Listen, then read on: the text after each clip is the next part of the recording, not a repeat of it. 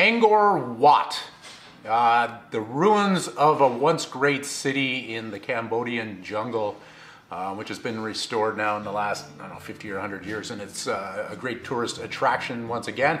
But it was once a thriving city back, I think, 1300, something like that, and they had a really complex system of canals and quite a sophisticated setup that this city was.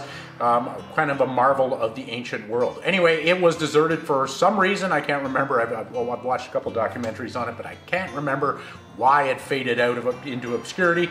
However, when they discovered it, they found the temple complex, probably the most famous piece of architecture within that city, and that's the thing that has been mostly restored. But they've got all these edifices with faces carved right into the blocks of rock, which has a great kind of mystical quality to it.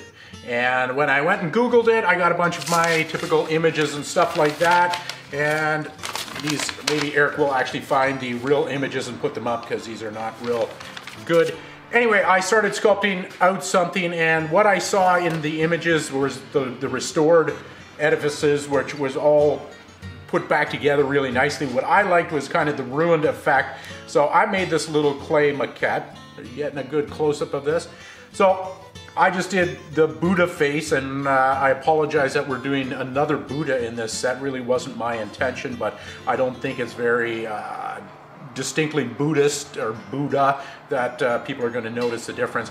But I liked, and I couldn't find any specific pictures but with trees growing out of the ruined stonework there. So I just kind of did a quick maquette with this little tree and the roots and the broken stonework and something like that. So as I am wont to do, I am going to color outside the lines on what I was finding for my research material and come up kind of with my own take on this.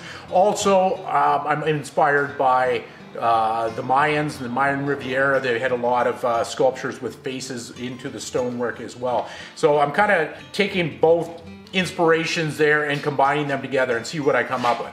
Now, as far as process, I decided I was going to do this one with repousse and using copper, because copper is one of the pieces for the chess set. It's one of the defining colors for it's copper and steel. So I decided to do the repousse out of copper, which I don't think I've done a video of copper repousse yet. It's always been brass or bronze. So you get to see that. I have gone ahead and taken a little piece of copper. So I had a sheet of copper here. I believe it's 20 gauge.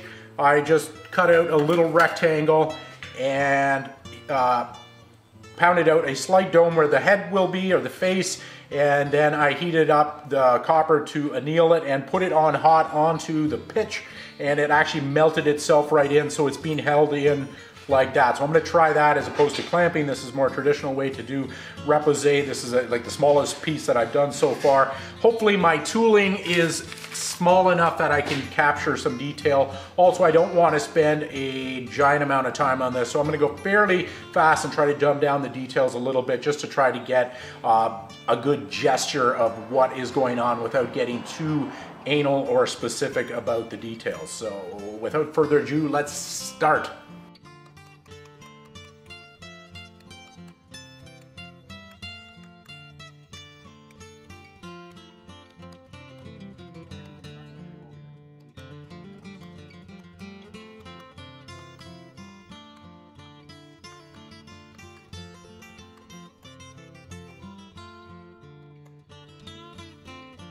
Okay, so I've just roughed out the face really quickly. I'm not going to fuss with it. I think that's close enough. I'm just going to live with that. I think I've captured a slightly Buddhist type face there. I think it'll work. So now I'm going to start drawing in some of the other detail in here and start raising that up.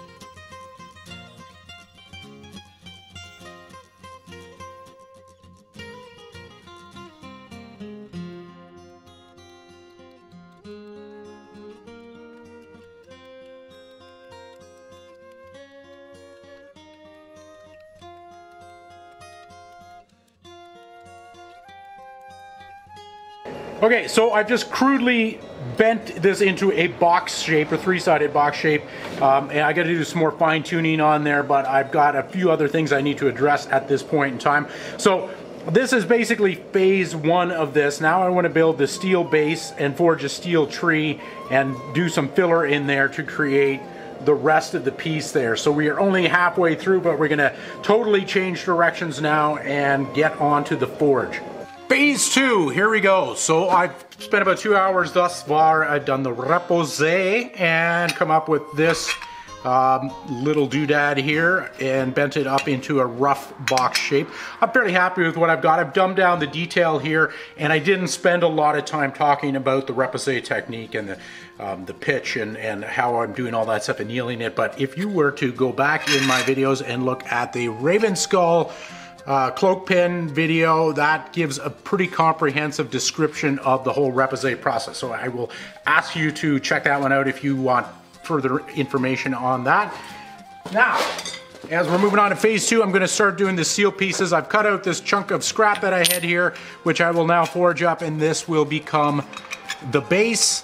Probably put like a piece of angle iron in the back here to build it in and attach it on there. And then I'm going to start making a tree. So I've taken a piece of 3/4 inch square bar. I've done about a 1 inch split into it, and I'm going to start forging these guys out to form the first fork of the two big roots. And then I'll forge a bunch of smaller pieces, and then we will go and tack that all together with the welder after I've forged up a bunch of branches and roots. So I'm just going to shut up now and get forging. Here we go.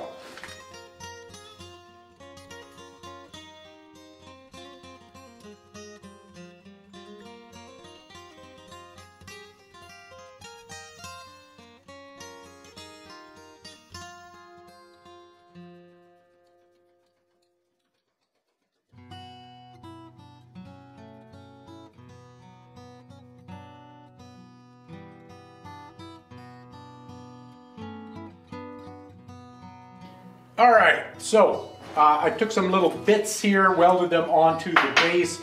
This fits on there thusly. And then I actually burnt this, trying to get it, I was trying to get a little bit more texture on there. I think I went a little excessive on that. It's an experiment though. So I've got that piece together there. I drilled a hole through here. I'm going to put a pin through just to hold the whole thing in place. And then I'm going to weld my root on. And I'm thinking once I got that on, this thing is not coming back apart. So I think at this point it would be prudent of me to antique my copper. Let's start with that and then move forward. Just getting some gun glue here.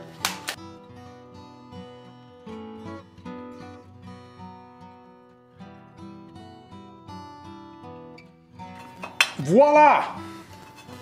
Okay, so there we have it. Now I'm going to put it onto its base.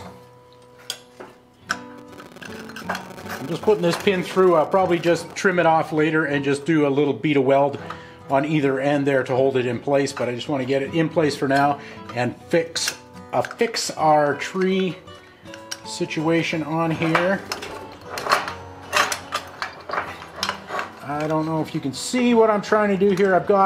Did some notching and stuff like that. I'm not taking too much caution about getting this fitted on there. You could spend a large amount of time in there and really get quite finicky with it, and it'd be great. But for what this is, I'm just trying to keep things moving relatively fast just to get a rough idea of what the process is here.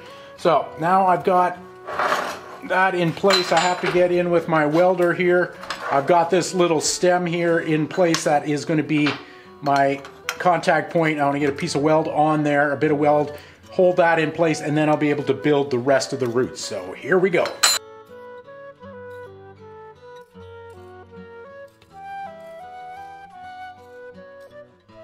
All right, I think I'm going to call this one. I'm going to do a little bit of die grinder work and fool around. I might just tweak the roots a little bit. I'm not overly happy with them, but I don't want to get too carried away with spending a lot of time on this one. I think we get the overall effect, and I think it worked out pretty cool. So there is our Angkor Wat / Mayan / Incan, Olmec, Aztec, whatever, jungle, ruined edifice chess piece. This will be one of the rooks. So there we go. I will clean this up. Eric's going to do a couple beauty shots, so stick around. If you have not subscribed to our channel yet, please subscribe. And if you would like to support the making of these videos, take a look at our Patreon page. We could really use the support, where you love putting out this sort of content, but it takes a lot of time and energy. So till next time, there's a couple more chess pieces we have still yet to build. So stick around. We're getting close to the final pieces and building the actual chessboard. So that's it. Thak out. See ya!